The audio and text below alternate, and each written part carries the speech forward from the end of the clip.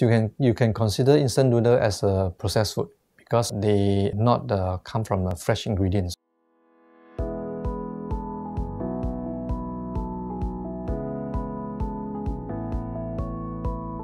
I'm Dr. Loh Poh Yen. Okay. I'm a gastroenterologist in GUTCARE. Stomach cancer, as the name suggests, is cancer of the stomach. It is abnormal or cancerous growth in the stomach. Stomach, as you know, is like an organ in which for you to digest your food, right? But some patients, they can have abnormal changes in the lining of the stomach. That actually can progress to become a cancerous cells. When you have this cancerous cells, it can actually become a growth. This condition is getting more and more frequent nowadays. Most patients who develop cancer occur at an old age.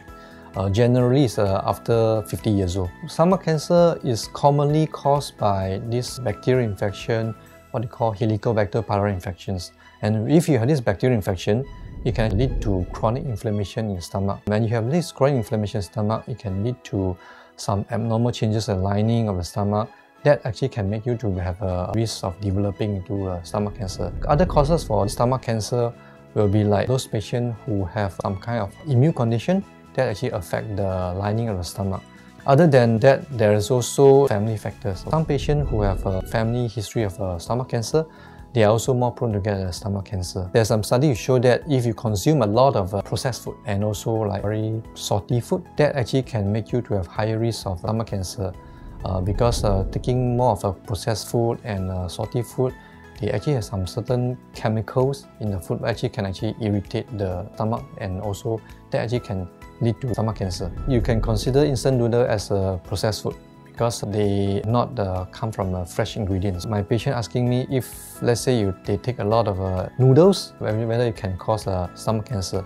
If let's say your noodles actually prepared from fresh ingredients, I guess the risk of stomach cancer will be low, or I would say normal risk. Let's say you consume a lot of instant noodles every day. I don't think that many people do that. Okay, but let's say you really do that, people who actually consume instant noodles every day, yes, definitely the risk of stomach cancer will reduce because it's one of the processed food, and also instant noodle, a lot of times there's a lot of salt in the noodles as well. Salty food is one of the factors for stomach cancer.